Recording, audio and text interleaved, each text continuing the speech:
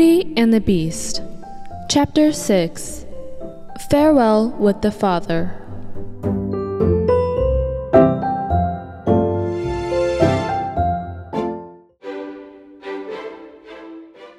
Good evening. Rose was slightly frightened by the Beast's voice, but she tried to disguise her fear. She spoke up. Hello, my name is Rose. I appreciate you preparing a delicious dinner for us. Rose's calm voice sounded pleasant to the Beast, so he too tried to tone his voice down. I'm certain the ride here wasn't easy, but you made it. Yes, a promise is a promise. As long as my siblings and my father are safe, that's what matters the most to me. That's good. As for you, old man, you shall leave first thing tomorrow morning when you hear the bell ring twice. Breakfast will be prepared for you. Eat, and then leave right away. Do not return here for whatever reason. Don't tell anyone about this place either. Rose will be safe here.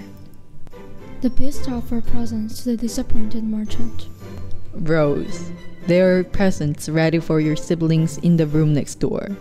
Take 2 bags and help your father pick out gifts for your siblings. Rose was set about bidding her father farewell. Rose and her father headed to the room next door. They were startled by the sight of the room filled with beautiful garments and precious stones. Look, Father, I've never seen so much jewelry and beautiful gems. The Beast said you can take as much as you can fill in these 2 bags. Everyone at home will be so happy. The Rose thought of her siblings. She began filling the bag. Surprisingly, the bag never seemed to get full. They were magical bags. The bags were quite heavy when Rose and her father were done. My, there's no way the Beast will let us live with all of this.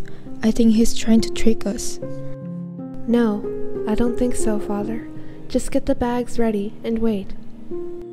The night passed and it was time to bid farewell. The merchant was gravely upset that he had to leave Rose. He wanted to return and take rooms away from the castle. Rose, I will return to take you back. Just be safe till then. I will, Father. Give my love to my brothers and sisters. Let's meet again soon.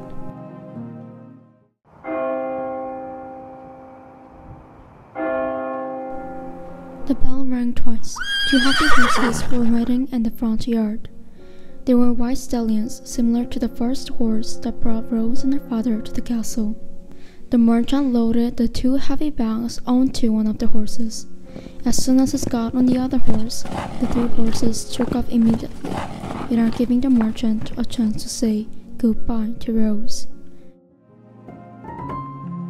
Rose teared up, looking at her father as they rode off. We shall meet again, Father. Rose returned to the room, feeling sad. She sat down on the couch and fell asleep. She had a dream that was so clear and vivid that it almost seemed real. It was mysterious, to say the least.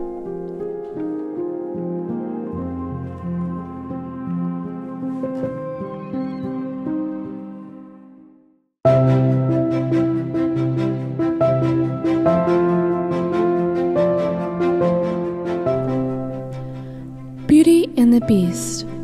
Cast: Ali Kim, Emma Kim, Hoyeon Jang, Sol Yoon. Music by Mr. Jim and Dr. Lee.